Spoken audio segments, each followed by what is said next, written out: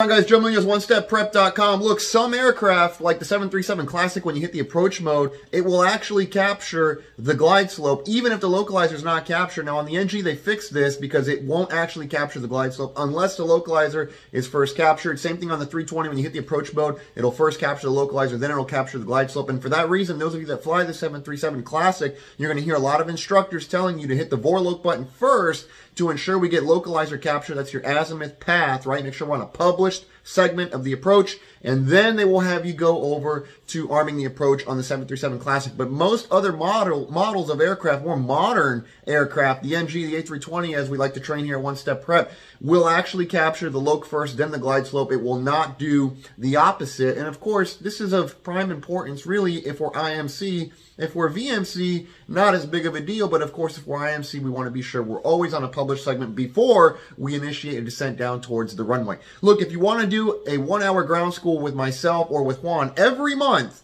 throughout this quarantine, not only that, but you want 20 plus hours of video with myself and Juan, the JJ, all day here live from the 305 in Miami, please go to OneStepPrep.com, enroll in the program. You're going to get my type rating playbook to success free of charge. That's a 4-hour video program with audio that you can download, keep forever, and a 60-page easy read ebook. I want you to have it free of charge. Go grab it. Go get on the program.